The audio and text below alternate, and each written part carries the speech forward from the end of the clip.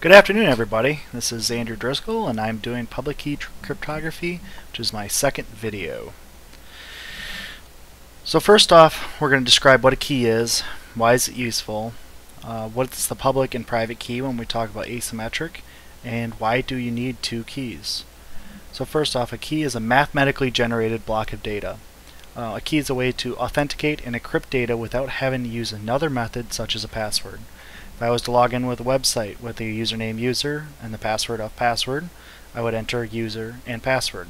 If I was to log into a website using a key, I would send my key, which essentially says this is user, this is password, and they match up. There are two types of keys: symmetric, which are single keys, and asymmetric, which are two keys.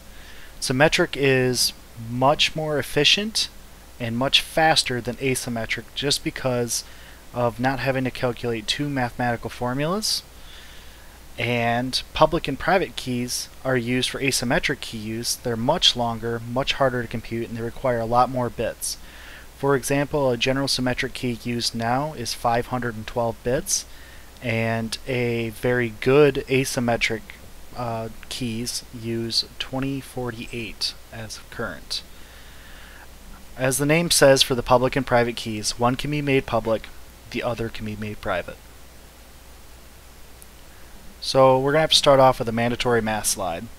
Symmetric keys: the key chooses the algorithm, it encrypts the plain text. The same key is used for decryption by reversing the process to produce plain text again. Asymmetric keys: one key only encrypts, the other key is the only way to decrypt it. The encryption key will not decode the message.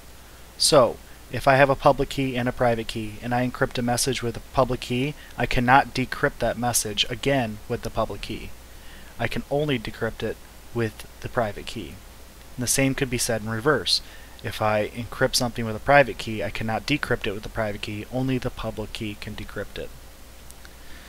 So, the benefit of key use: the key is outstanding security. The message is still completely safe as long as the encryption algorithm is not flawed and does not fall into the hands of the intruders. There are two types of encryption, public key encryptions. There's the Diffie-Hellman key exchange and the RSA. Now the Diffie-Hellman is almost like a pseudo public key. It varies to one key at the end, but that key is derived by two computers doing two different math processes. So, the Diffie-Hellman key exchange was developed in 1976 by Whitfield Diffie and Martin Hellman using the original concept developed by Ralph Merkle. It uses two simple mathematical processes: exponents and modulus. Exponents are commutative, meaning if you have 2 to the 3 to the 2, it is the same thing as saying 2 to the 5. Trying to use logarithms to calculate the modulus of using exponents is extremely difficult and takes a lot of computing power, and given any set of time, it'll not be determined. So it requires two prime numbers, one of which is the base and an integer. One prime number is used for the modulus and must be shared. The base, a prime number, has to be shared.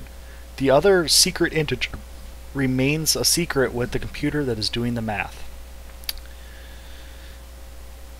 So let's do some math. I use this example from the Wikipedia just to show up exactly how this works and how the key is derived.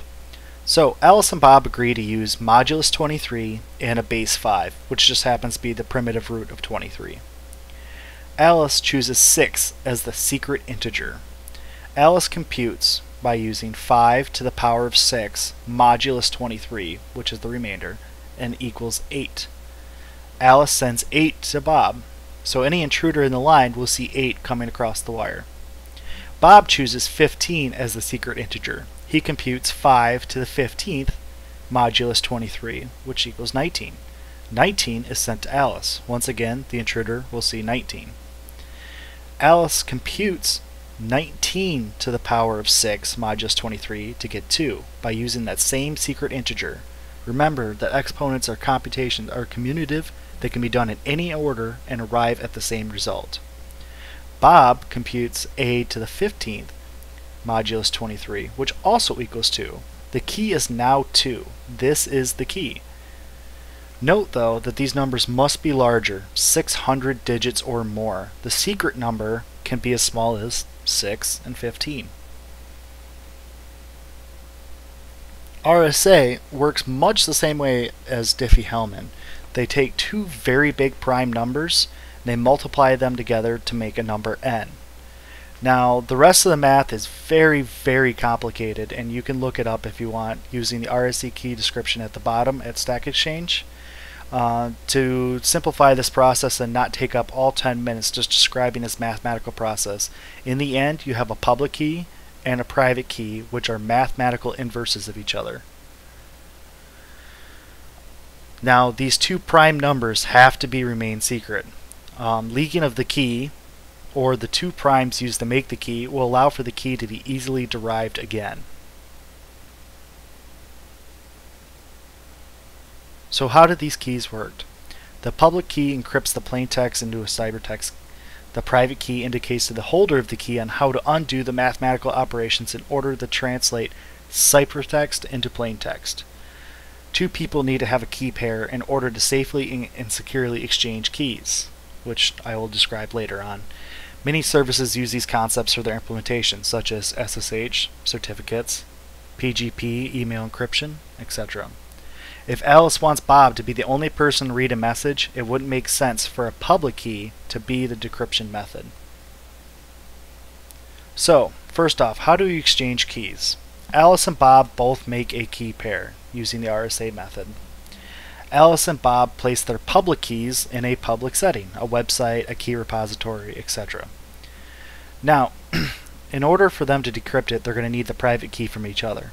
In order to do this, Alice encrypts with Bob's public key and sends it to Bob. Therefore, Bob can only decrypt that private key, which is encrypted, using his private key.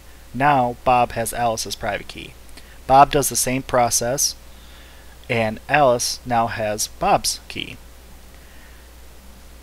The keys are now exchanged. Therefore, if I was to send you a message, I would use your public key to encrypt it, and then I would send it to you, where you can use the private key to decrypt it.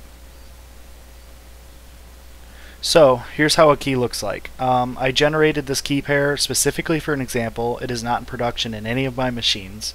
However, the public key can be spread far and wide, and notice the difficulty in making the public key turn into a private key. This highlighted portion shows that inside the private key file, it also has the public key in there, so it knows which algorithm to use in order to decrypt it.